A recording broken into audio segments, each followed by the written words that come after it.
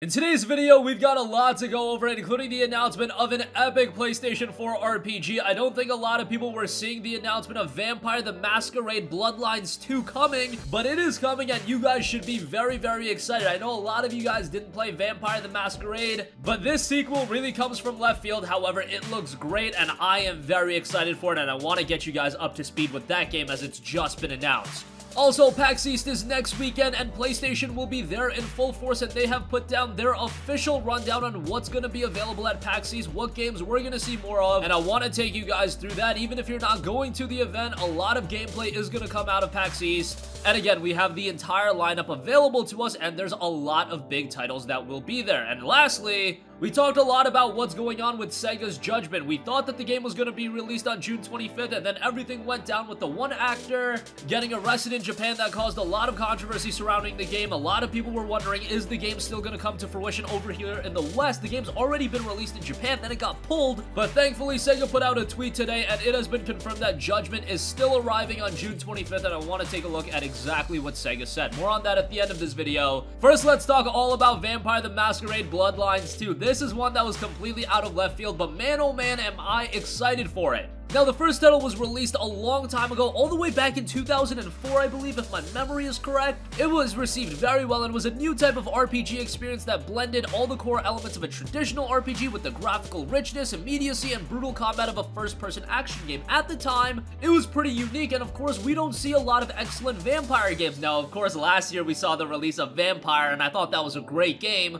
However, in terms of budget, Vampire the Masquerade Bloodlines 2 seems to be on another level, and it's being developed by Hardsuit Labs and published by Paradox. And here's the rundown of the game. Starred in an act of vampire terrorism, your existence ignites the war for Seattle's blood trade. Enter uneasy alliances with the creatures who control the city and uncover the sprawling conspiracy which plunged Seattle into a bloody civil war between powerful vampire factions. The game touts that you can become the ultimate vampire. You can immerse yourself in the world of darkness and live out your vampire fantasy in a city filled with intriguing characters that react to your choices. You and your unique disciplines are a weapon in our forward-driving, fast-moving, melee-focused combat system. Your power will grow as you advance, but remember to uphold the masquerade and guard your humanity or face the consequences. Descend into Seattle's dark heart and survive the vampire elite. Seattle has always been run by vampires. Hunt your prey across Seattle's locations, faithfully reimagined in the world of darkness. Meet the old blood founders present since the city's birth, and the new blood steering the tech money, redefining the city. Everyone has hidden agendas, so choose your allies wisely. You'll enter into these uneasy alliances. Choose a side among competing factions, each with their own unique traits and stories. In the war for Seattle's blood trade,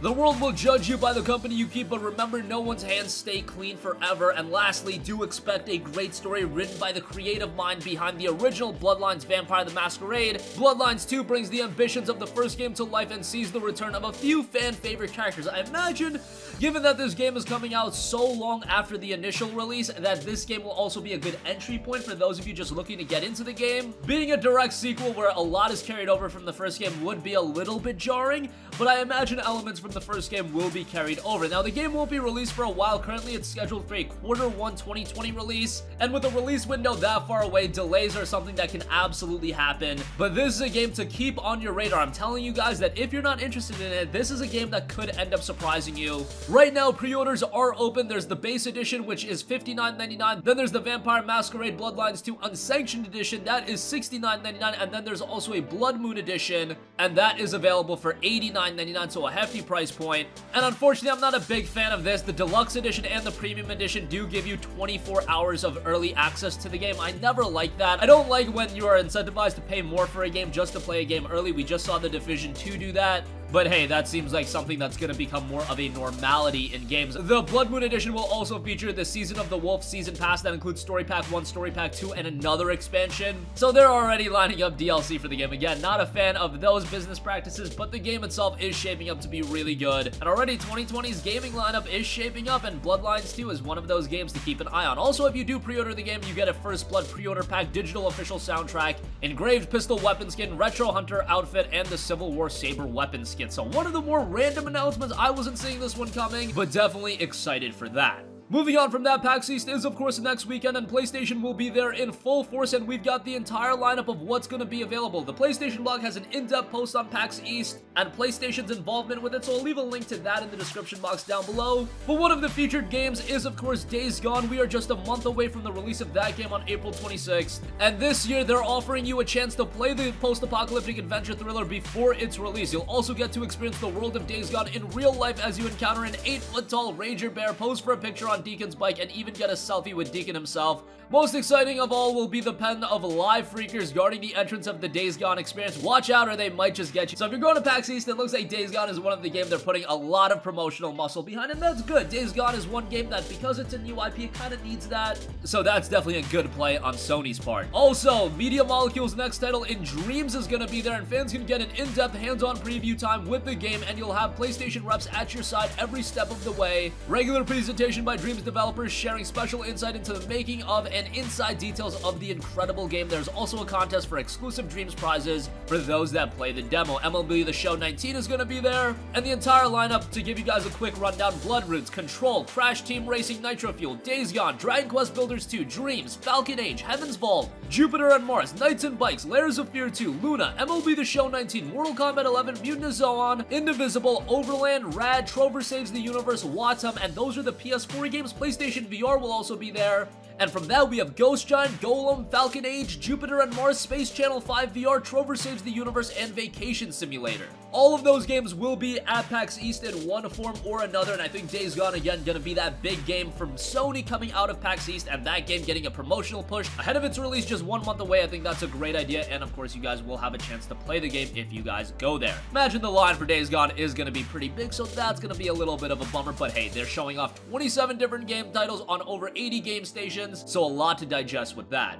Speaking of PlayStation 4 games, a PlayStation 4 exclusive I was personally very much looking forward to was Judgment from Sega, done by the Yakuza team. That game was already released in Japan and it was received rather well over there, and it was set to be released over here in the West on June 25th. Unfortunately, one of the actors got arrested in Japan. Things went awry and we didn't know the status of the Western version of the game. Well, Sega gave us an update, and thankfully the game will be released on June 25th, but with a little bit of an update. Here's what Sega tweeted out: due to unforeseen circumstances, the character model and Japanese voice for the character of Kyohei Hamura will be adjusted for the Western release of Judgment launching on June 25th, 2019. Screenshots and trailers featuring Hamura have been temporarily removed from all of Sega's official channels. Updated versions of these materials will be made available at a later date. So surprisingly, the game is still gonna arrive June 25th. I guess they're gonna be able to update everything before that time, and that's pretty surprising considering that's just 3 months away. To completely overhaul an element of a game like that, that's pretty surprising. However, I'm so excited for the game just because one character had to be replaced. That is not going to deter my excitement for this game at all. I am still super stoked for this game. The Yakuza team deserves praise on the title, and it looks so good. And this is a game that could really help break through this series over here in the West. It's got English voiceovers. From a technical standpoint, it is a substantial improvement on top of Yakuza 6, and I know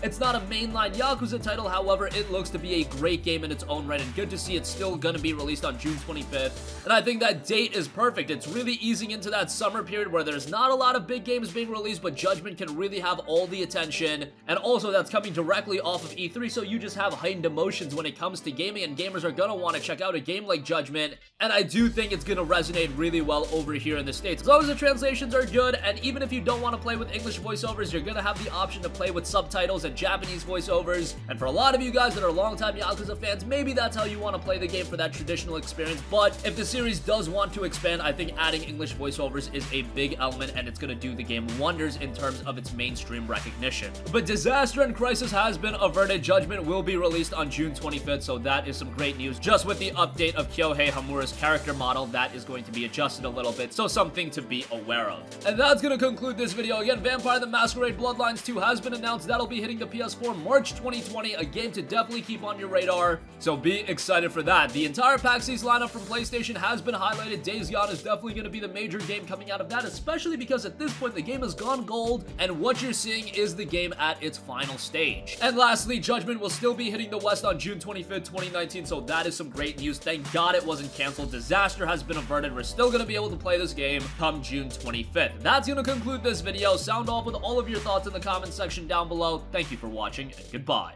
Hey guys, we hope you enjoyed the video, and if you did, make sure to hit the subscribe button, and if you're already subscribed, do us a favor and hit the bell icon. This way you'll be notified whenever we post a new video. That's the best way to keep up with all of our uploads, and we usually try to upload 2 videos a day. And with the bell icon hit, you'll be notified whenever we do upload a video. As always, thanks for watching.